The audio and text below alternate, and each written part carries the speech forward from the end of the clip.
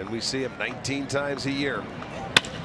Hit in the hole. Nice backhanded stop by Aviles. From his knees, throws out Cabrera. What is Ramirez still doing on third base? Well, that was a dynamite play, first and foremost, by Mike Aviles. Sure first was. the stop, and then to just get to one knee and flip it over to first on the money for the out. This is going to be our McDonald's. I'm loving it. It was a beautiful play into the hole, and Cabrera was looking that way. Ramirez should have been going home because Aviles, that would have been his only play anyway.